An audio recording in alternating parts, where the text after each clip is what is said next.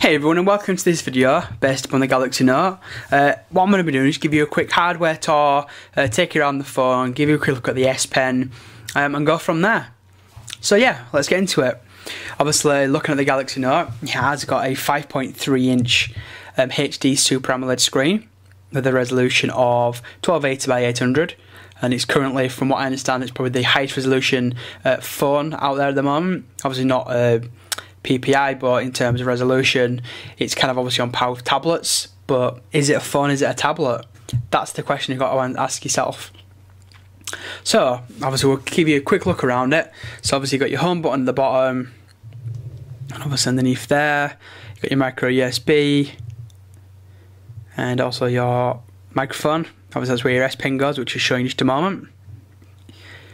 So the power button there.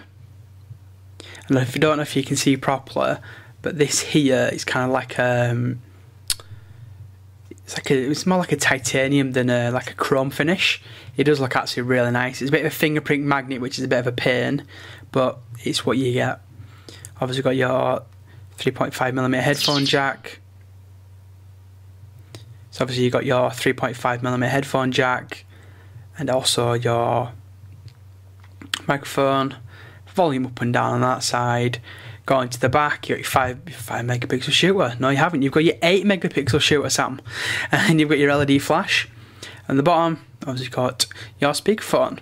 So we'll bring out the S Pen. One feature I would have liked to see is when you take the S Pen out for the screen to turn on. Little things like that. You know, I think it was on one of my old Windows mobile phones. You know, you pulled it out, it turned it on, and, you know, it was awesome. So here's the pen. So actually we'll just put off to the one side really quickly. So the pen itself, you know, it's got the very nice kind of like that titanium look in it again.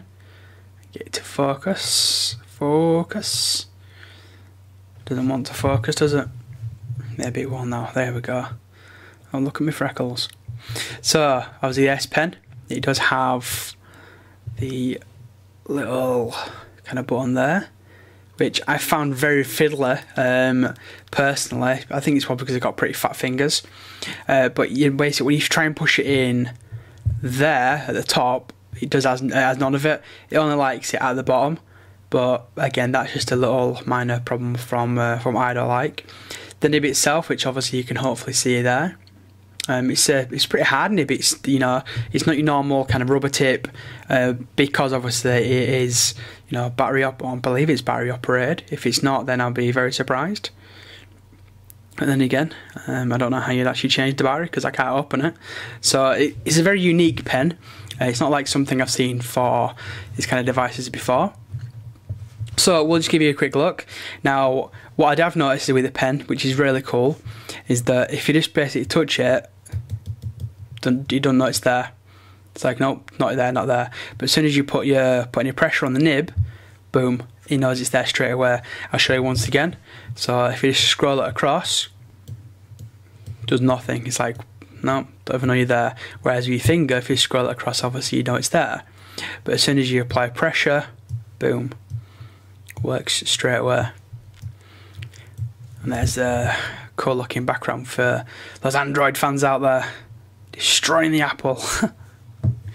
So yeah, it's very unique, is the S Pen. I'm impressed by it, but at the same point, it's just a little too small for my particular fingers and for my particular hand size. And we'll give you a quick look of also what the S Pen's all about. So going to the memos. And obviously any of these are the stock ones you do get, apart from obviously this one here, which I've done, which is a Sam's Note. So what you can do is, once you've got one here, you can basically add another one. So again, you make sure you press down. If you don't press down, it's not going to work. So you can kind of go like, hey guys.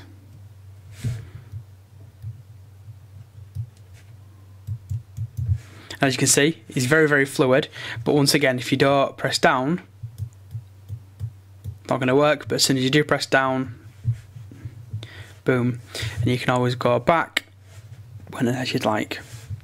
So obviously while we're here, we'll show you what you do get. Obviously you can change all your different colours. You can do it from the pen. You can do with the brush settings. You can also do a different variation of kind of like a line. And there you go again. So there's different settings there. With the brush one, which I've noticed, is that if you're pushing, pretty lightly, and the harder you push, as you can possibly see there, the lighter it gets. So the harder you push, the darker it gets. The lighter you don't push, then obviously, gets darker when you push harder. That's what I'm trying to say. So yeah, and if you want to add another one, again, just tap the little plus in the top corner. No, you don't, Sam. You push the little one at the bottom. It saves this one. It then puts it into a stack, also known as a pile. And then obviously you could do another one. So it's like, just kind of like just do a smiley face. Yay. So you can see it's very fluid. It's very, very fast. It's very detailed as well. It's not just like, oh, it's very rough. You can, add a bit of hair to it. I don't know why I did this. I know I'm going to get a lot of abuse in the comments. It's, Sam, you can't draw, you suck. But hey, there's Curly Sue.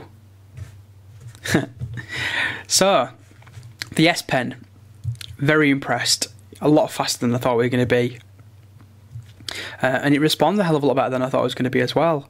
Mainly because when I got it, I was like, what's this all about? It's not really a stylus, is it? It's not going to work. But I mean, you can use it for everyday use. Obviously, you can do different widgets. We've got a software overview and whatnot of obviously what's this all about. One thing I have noticed, it does only work on the screen. So even if you want to try and use it on the back button or the menu button, which you think, obviously the capacitive, it may work. So whatever technology Samsung have decided to use, it is for the screen only. But once again, you can use it for every part of the screen, which is cool. So you can basically use it for what you'd like. Obviously jump up and down, go from left to right, blah blah blah, and all that kind of good stuff. And obviously you can jump into anything you'd like, and it's all good. A cool feature with the S Pen is, let's say like, alright, I want to take a screenshot of that. Hold the little button down, hold it on screen, boom, takes your screenshot. It then basically brings it up to the editor, so you can go, right, so let's say it's a web page and you're thinking, right, I want to tell them that I don't like that, get rid of that. So you can circle it and then go, but what I do like is anything that's in red, you make sure you keep. So we want to keep that. We want to keep that on the website. But this, yeah, we're not too keen on that. So we want the white to scribble that out, make sure that goes completely. But the black, just need a bit of editing.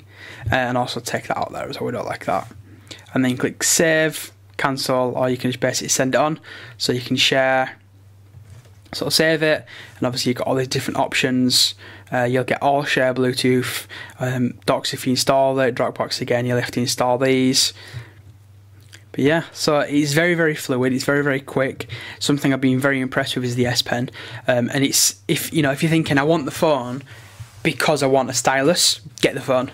It's you're not going to go wrong if you want the stylus, especially on an Android device, because there's not many out there, if any, that offer this functionality in this, a compact design, as I would call it, up to, let's say, the HTC Flyer, which is quite a bit bigger than this bad boy.